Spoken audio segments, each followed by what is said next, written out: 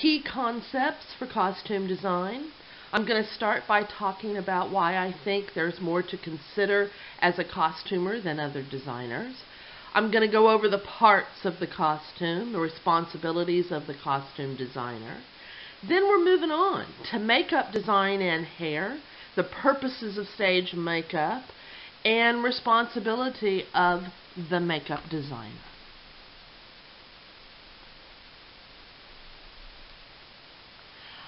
There's more to consider than other designers as a costumer. Yeah, I said that. Other designers are going to argue and disagree. But here's the thing. The costumer functions with actors in a way that the other designers simply do not. We have to deal with character analysis, the director, and the actor's choices in a very cohesive, collaborative manner that, as a set designer, you just don't have to do that.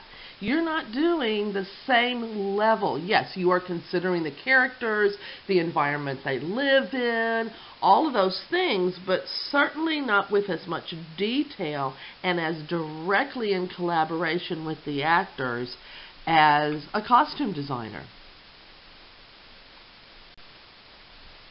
So here's some things that most people don't always realize are part of the costumer's job. Because what you wear beneath your actual, what we consider clothing, our outer garments, because undergarments affect the shape and the look of our clothing, costumers need to know and are responsible for all undergarments. Now, today that's not necessarily a big deal because we don't wear as many undergarments that shape the body. I mean, unless you're wearing Spanx, and I know there's a growing trend with corsets again, but you'll see I have images here of different undergarments. These are from the 19th century, but these undergarments they really do become an important and sometimes a very tedious part of your job as a costumer because, yeah, you're responsible for undergarments, outer garments, headwear. Now that means, yeah, hats, scarves, wigs, toupees. All headwear is the responsibility of the costumer. Even if it's something like wigs that are very extravagant from a specific time period like the 17th century, you might hire someone who's specifically doing all of your wigs. You might be hiring a milliner who is doing all of your hats. But that still falls under the purview of the costume designer. Everybody has to answer to the costume designer because you want everything to match and look good together. You are responsible for footwear. That includes men's, women's. It is all the different kinds of footwear. Side note here, it's also the responsibility of the costume designer to make sure the actors have adequate rehearsal time with that footwear, with their shoes, because it's going to change the way that they move. As the costume designer, parts of the costume, you are responsible for accessories, jewelry, gloves, all of those tiaras, all of those extra things. Again, that's a part of the costume. That is your job. Specialized costumes. Certainly if you've been watching Masked Singer or if you've seen any of the costumes from the Disney universe, it is the costumer's job to make that or figure out or hire someone to make that. Just because it is a specialized costume, that doesn't mean there is a separate designer who is doing that work. That's still your responsibility, and it's your responsibility with all of these parts of the costumes to be aware of any kind of quick changes. Make the clothing that needs to be changed quickly in a way that it can be changed quickly. either using Velcro or faster closures, or something that maybe wasn't used during the time period, but you can hide it, and it will still help you quick change between scenes if you need to. Okay, moving on. So, responsibilities of the costumer. One of the first things you're doing is a character analysis. Now, character analysis, you have done one as a student as far as acting, but when you are a costumer, you're really looking at things that affect what we choose to wear. Age, social function, attitude. By attitude, I mean, is this a happy person, or is this a really sarcastic, unhappy, always wears black, that kind of person? Nationality. At different times throughout our history, of course, people in different countries have worn different types of clothing. Passage of time. Is this someone who starts out as a college student, ends up as a CEO? Throughout the play, you want to show that in the clothing that character is wearing. Family relationships, social economic class will definitely tie families together. Is this a farming family? Is this a family who lives in a big city? All of these things. Now, here's where it can get kind of complicated, because obviously the director has an opinion about the character and what that character is like. The actors, they've done a character analysis. They're portraying that character. They have very strong opinions about what that character is like. Again, as the costumer, it is your job when you're doing your character analysis, you start with the script, but you must make sure, and with the director you have pre-production meetings for this, you want to make sure that your ideas and what you feel about the characters in relation to the things I've just listed are valid, that that's what they're keeping in the play, that they have not decided to change a character radically from maybe how the playwright had originally written that character. You want to touch base with the actor. Sometimes it's good. Watch a couple of early rehearsals and get a feel for the direction that they're going. Your job, too, is to convey your ideas to the other people involved with the production, the director, actors, lighting designer especially. So you want to do renderings. With swatches, that's little bits of the fabric that you're choosing to use. There are lots of sketches. Thumbnails are when you do small, usually fully colored drawings that show the relationship between the different characters. Cosplay is becoming a really big deal. A lot of people really understand this, how to do quick sketches, and then you want to, and in the next slide you'll see a variety of full costume renderings.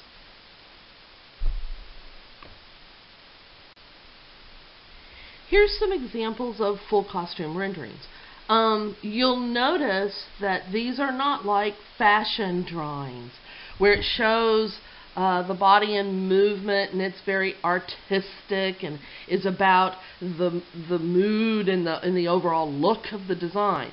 With costumers, that stuff's important, but it's more important that you can see specifics, details, fasteners. You want people to be able to look at your designs and know what to construct, what to make, with having to go back to you to ask questions as little as possible.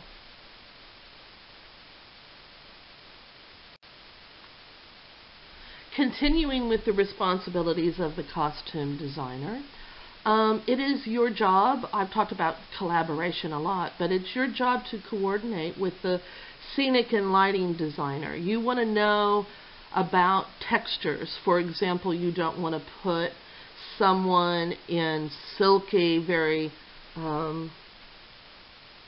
easily damaged fabric if they're going to be sitting on, say, a raw bench, an unsanded surface, something that can damage that fabric. You want to coordinate colors, especially with the lighting designer. You do not want to have colors that will change under the lighting choices of the lighting designer. You want to make sure if you're doing a musical or if you have actors who are doing stage combat that their clothing is going to allow them to move around as they need to move around. Even something as simple as getting on their knees and standing back up. Do you want them in looser slacks or maybe a skirt that allows them to get down and get back up with ease? So you're doing a lot of coordinating with a lot of other people. You want to work closely with your makeup designer. Now, most professional theaters are going to have a makeup designer on staff. If you're working in community theater, you as the costumer will often be in charge of makeup as well. So be aware of that and plan for it. You know, makeup changes stylistically, as does hair, which is also falls under the purview of the costume designer. It also changes with fashion through different times. It's historical. So you want to make sure that you're working toward that goal as well as all of the clothing. You must supply rehearsal garments. If you're doing a play where the clothing is going to be dramatically different than the actors would be wearing on a daily basis, I mentioned shoes earlier, you want to make sure, if you can, to supply like women with hoop skirts. There are different times in history when men have worn high-heeled shoes. Gosh, you know, guys today, they're not all good at walking in high-heeled shoes. So you need to make sure that your actors have these rehearsal garments. Corsets. If a woman's not used to wearing a corset, they're not going to be able to breathe. So you're going to make sure that they have the opportunity to learn that during rehearsals. So as the costumer, it is your job to make sure the costumes actually show up, that they're there. This is done in a variety of ways. You'll see I have listed here construction. You make the costumes. You employ seamstresses, drapers, cutters. Cutters are the people who make the pattern from the actual costume design, cut out all the fabric. They're probably the most skilled workers in a costume shop. Sometimes if you're working for a theater that has a lot of costumes from previous productions, they have good costume storage. You can pull from that storage and alter it for the show and to fit the actor. Lots of rental houses you can rent. I rent especially a lot of older men's costumes, or I did a show where I needed 1940s police uniforms. I rented those. You can also go out and just, purchase clothing. So you're doing all of those things in conjunction to make sure you have the actual costumes.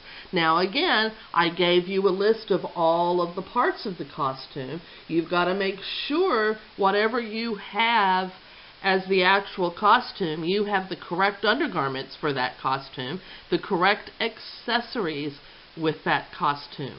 Hair, hats, scarves, coats, gloves, jewelry, crowns, all of these different things can be a part of the costume. Be aware of what's going to be hard to find so that you give yourself enough time to make it if you can't find it. Don't procrastinate, especially when it comes to accessories. Because, I've been in a costume shop at 4 in the morning gluing little gems with hot glue on a tiara, and because I didn't think about it, and I thought, oh, that won't take very long. No, those little things end up taking twice as much time as you usually expect. Now, some people get confused between what is a prop and what is a costume accessory.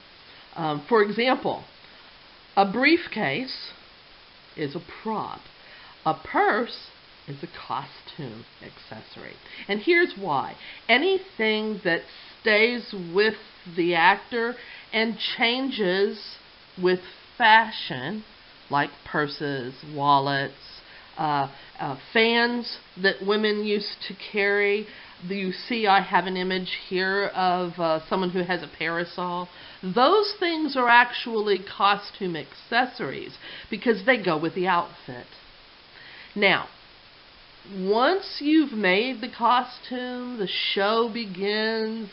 It is the costumer's job to make sure that the clothing stays in good order. You're constantly doing laundry, mending, sewing buttons on, things like that. It can be never ending. If it's a Broadway show and a lengthy run, it is the costumer who is constantly still working, ironing, prepping, making sure all of those costumes are still looking good, the actors are having no issues, that things get replaced when they need to get replaced.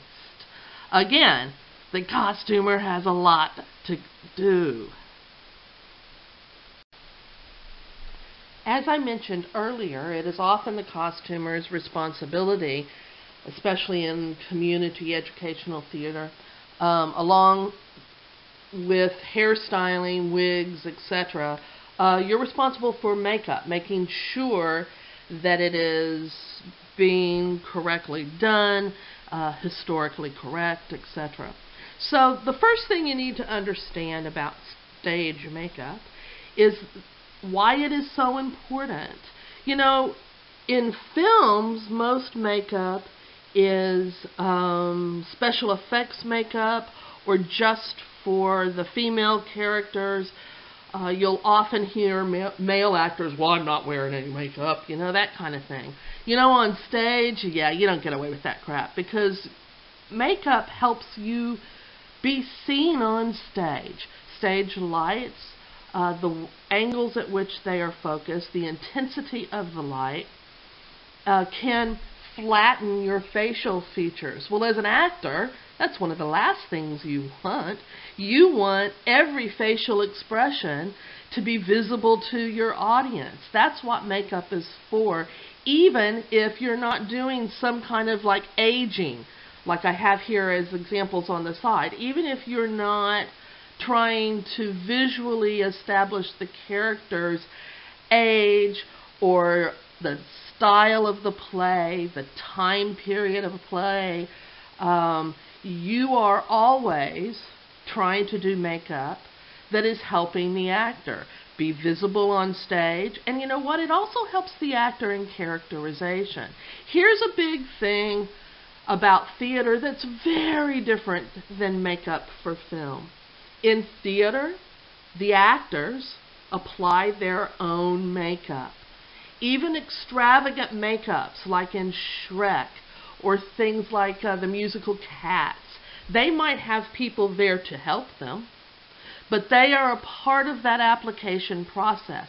For a lot of actors, that's an important process.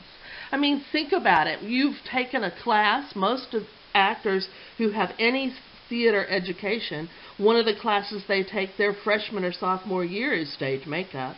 And you are changing your face to make you look like the character that you're portraying, and that can be a very strong effect on you as an actor. It can really aid in your characterization.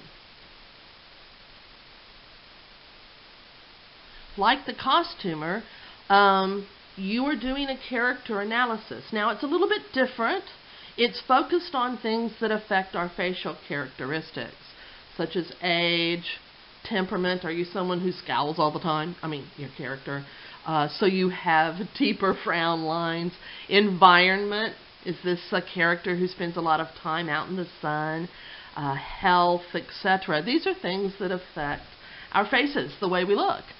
You want to design a makeup that meets the purposes of makeup that I have described. Also, you too are doing renderings, drawings to convey your ideas so that your costumer, your actors, director, you're making sure you fit in with the whole director's concept, the overall universe, what that play is supposed to look like, what the costumer and actors have in mind for that character. As a makeup designer, you want your design to be correctly applied by the actors, so you develop a worksheet. There are different kinds of worksheets. The example I give here is probably the most common, and on this you put notations, placement of different makeup techniques like aging. These worksheets are for the actors. They're translating basically your design to the actor's face. It's your job to help train the actors, assistants, and application, make sure they have everything that they need, and that you have provided a hygienic area for them to apply their makeup. You know, most actors, especially when they've gone to college and taken, that beginning stage makeup class, they create their own makeup kit. And, I think the previous slide had an image of that. And in that makeup kit, they have, the foundation colors and the makeup that they use the most often. And if they're in a show and they're using makeup colors that are different than what they would normally have in their kit, it's the responsibility of the makeup designer, it's the responsibility of the people budgeting for that show that they supply or replace the actor's makeup. As an actor, you can spend, a large portion of your salary on makeup, and that shouldn't happen. Your theater should be providing and organizing makeup for you to use, and if you need any special stuff for skin care, yeah, you can bring that in, but they should also have the basics for washing your face, keeping your skin clean, etc.